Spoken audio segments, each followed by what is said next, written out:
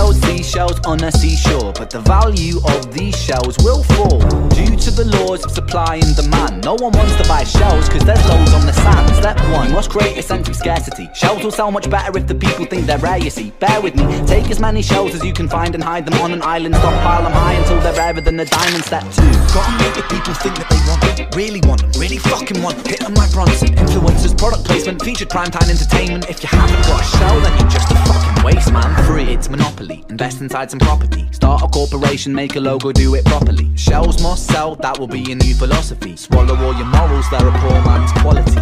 4, expand, expand, expand. Clear forest, make land, fresh blood on hands. 5, why just shells? Why limit yourself? She sells seashells, sell oil as well. 6, on sell stock, sell diamonds, sell rock, sell water to a fish, sell the time to a clock. 7, press on the gas, take your foot off the brakes, then run to be the president of the United States. 8, big smile, make big wave, that's great. Now the truth is overrated, tell lies out the gate. 9, polarize the people, controversy is the game. It don't matter if they hate you, if they all say your name. 10, the world is yours, step out on the stage to a round of applause. You're a liar, cheat, a devil, a whore, and you sell seashells on the seashore.